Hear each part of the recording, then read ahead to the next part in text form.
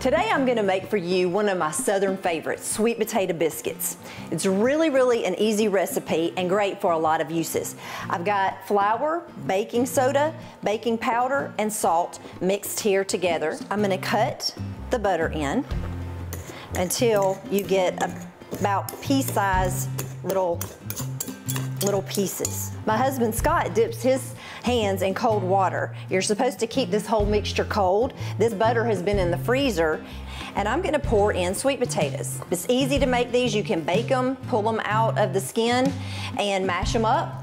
I put that in here, and I'm gonna put 3/4 cup of buttermilk. All right, I'm just gonna mix this together. Gonna incorporate a little bit of the buttermilk into the sweet potato before I really get it good and mixed. Okay, and then I'm just gonna barely get everything coated. It's gonna look a little shaggy, but it's okay. It's better not to over mix it.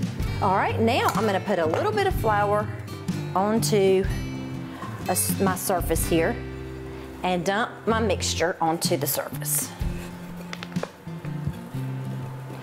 Just kind of smash it together and then begin to fold it on top of itself.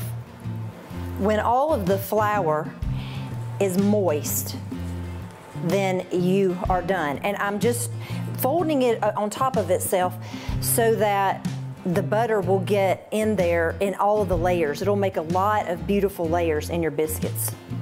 I got cleaned up. Got my skillet out of the oven. I had it at 400 degrees. And now I'm going to put these biscuits right into the hot skillet. I like to heat up my skillet so that the bottoms get nice and crisp. And it's okay to have these chunks of sweet potato in there. Don't worry a bit about that. That just makes it have more character and more flavor. Okay, into the 400-degree oven for about 15 to 20 minutes, depending on the size of your skillet and the size of your biscuits. After the biscuits have been in the oven for about 10 minutes, brush them with a little bit of melted butter, and that's gonna give them a crispy top.